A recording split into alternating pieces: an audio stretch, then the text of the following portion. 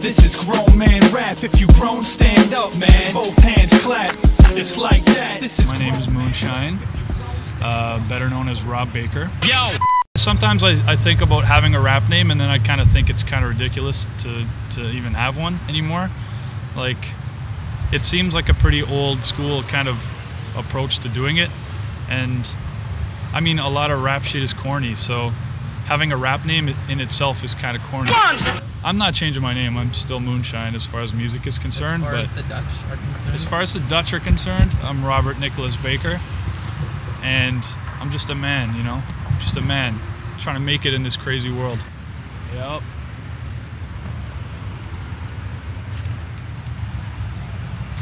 So we got a new angle now, a new perspective on things. Yeah. Word. Yo! Well, when I left Saskatoon, it was a long time ago. It was like 2003 that I left. So at the time, the scene had already sort of, it was going. Like, there were shows, there were artists, but I don't think it compares to probably what it's like now. Peace, love, all of the above. Imagine that.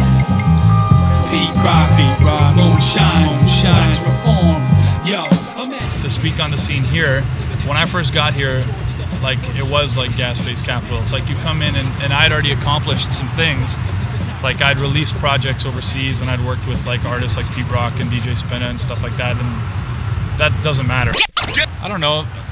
I don't really hate on contemporary rap culture. I think it's fine, man. I think there's a lot of shit that comes out, and I think there's a lot of good stuff that comes out. So, I mean, there's always going to be these gimmicks that pop up, and there's going to be these guys that blow up overnight, and there's going to be the guys like me who are just fucking doing work every day. I feel more excited about being a part of like this new movement of Canadian artists in defining whatever it is we're trying to define. I think that is going to help all of us more than trying to chase down Talib Kweli to get a verse on a song and pay him $3,000. Like whatever, the cream still rises to the top. If something's good, people are going to get behind it. So I don't see that really as a drawback. What? That's what, nigga. Moonshine, Toronto, wax reform. What? I'm Sean Price, y'all. Grocery list.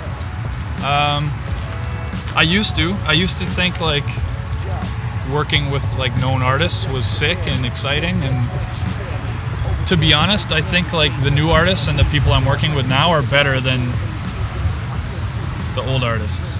And that maybe sounds kind of fucking bold, but the older guys are like, they're not making stuff that inspires and excites me anymore. So to me, yeah, I have a list, but it's like my list is pretty much comprised of artists that I am working with.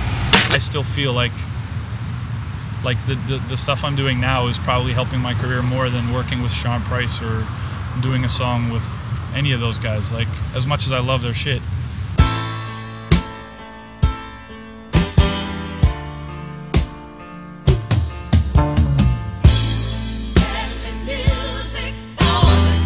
D-sisive and I, and Urbnet, all of us got sued for liberal use of Lamont Dozier's song "Peddling Music on the Side."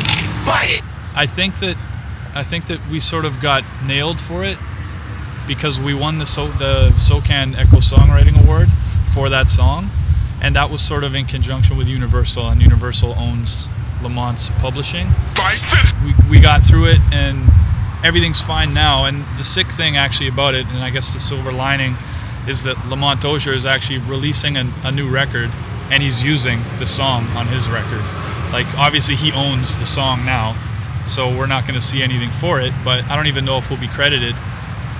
But it's pretty fucking sick that this like Motown legend is like using a beat that I made on his album, but it sucked. Like, and the lesson I learned is that it's just worth it to try and clear your shit. Like, we have cleared samples. We cleared a sample, a Tom Waits sample, and I guess Tom Waits owns all his own publishing, so maybe that simplified the process, but it's just a matter of reaching out to these people.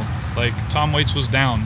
A lot of beats that I do, they are chopped up and they are manipulated, and you probably couldn't tell unless you have a pretty good knowledge of samples and records and whatever.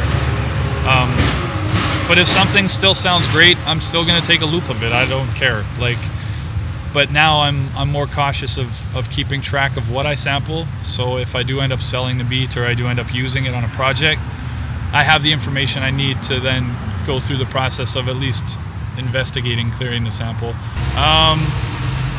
Yeah, I mean, shout outs to Ugsmag and John and Noise, who I haven't talked to for probably 10 years or so. Hope he's doing well. Hope his marriage is going well. All the artists I'm working with who I've been talking about, shout outs to them. Shout outs to my nephew. It was his 1-year birthday just a little while ago. Going out to visit him at the end of the month in Winnipeg. Looking forward to that. I'm big on the web right now. The internet's this new thing. It's like really exciting.